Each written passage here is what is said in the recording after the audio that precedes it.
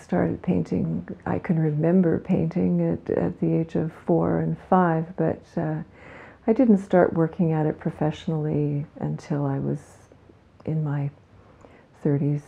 And I'm a late bloomer. I'd say I was 50 when I finally stopped doing the life income making jobs and started painting all the time and depending on it for whatever income I received. That would be here in Inverness.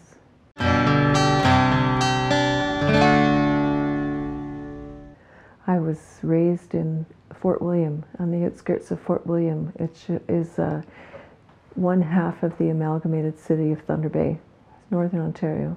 I consider myself a northern girl. I like winter. I like cold snow outside. I don't mind black flies. I grew up in the middle of black flies, and yeah, I'm a northern boreal forest girl. I came out to Cape Breton because my friend Paul had been coming back and forth working here on a house for about 6 months of the year, and then going back to Toronto and working for in the financial district for another 6 months of the year. Came to check it out. You know, why are you here? What's so hard about staying in downtown Toronto?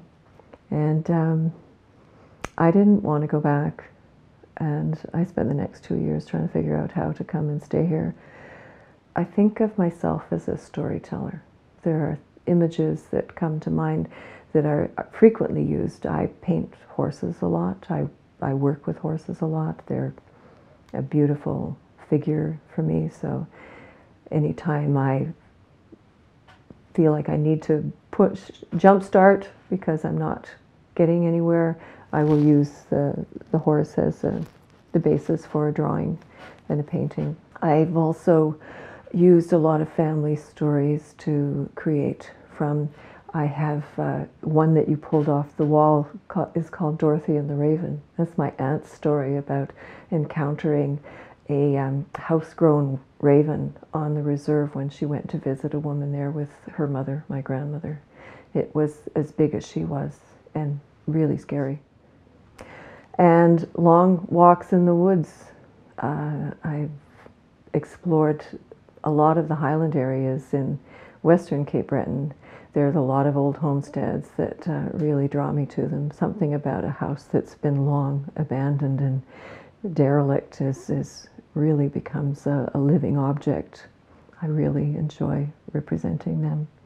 And also the characters that you run into there, foxes and coyotes and bears. Happily, I've never met one, but you know they're there. You can see the signs.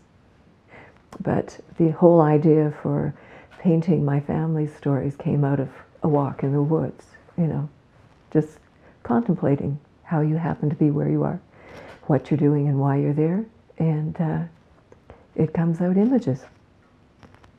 A friend of mine had given me a set of opaque watercolors that I had never used before.